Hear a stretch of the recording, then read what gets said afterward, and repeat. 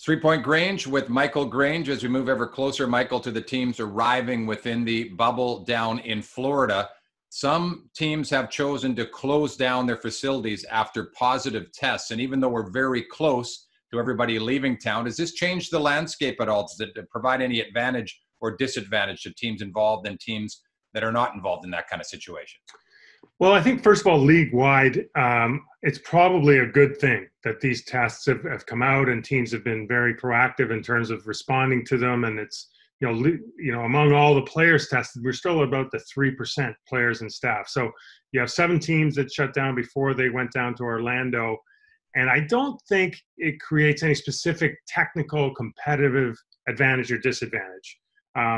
These players have all been doing a lot of individual work. They haven't been doing teamwork, and they won't start doing that until they're in the bubble and through quarantine there.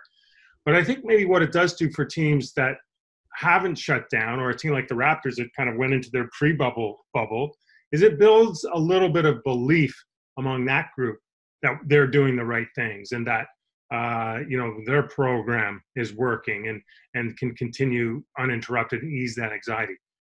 What really that translates into as an advantage, it's probably very minimal, but it's better than the alternative. Things we take for granted as sports fans, seeing a player just working out, shooting jump shots. Suddenly, these are exciting to get these images from Florida of the Raptors. The other thing is Nick Nurse mentioned, you couldn't believe the shape these guys are in, and just watching them shoot and watching their excitement to get back at it. The Raptors seem to be in a really good place.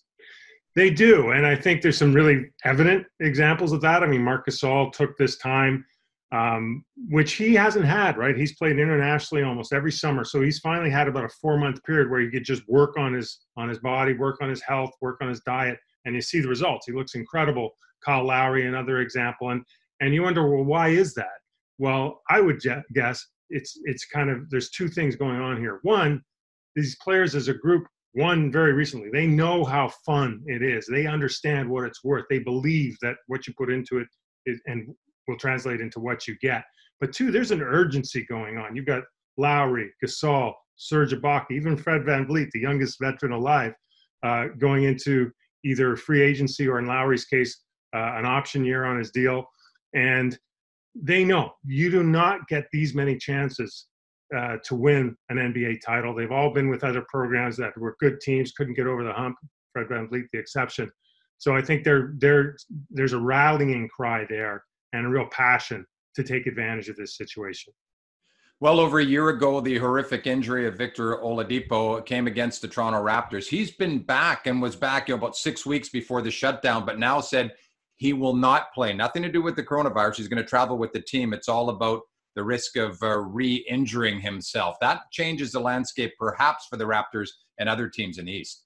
A little bit. I mean, the Pacers are in that kind of quiet, maybe sleeper contender category. Good team, 6th in the East, and that's, of course, most of that year playing without their best player in Victor Oladipo. Very curious to me that he is deciding not to play. I mean, he came back, played 13 games. At the end of that stretch was playing, showing some signs of returning to all-star type level. And then when the announcement of the injury, it didn't come from the team first. It came from the player with, his trainer pledging about how fit he was.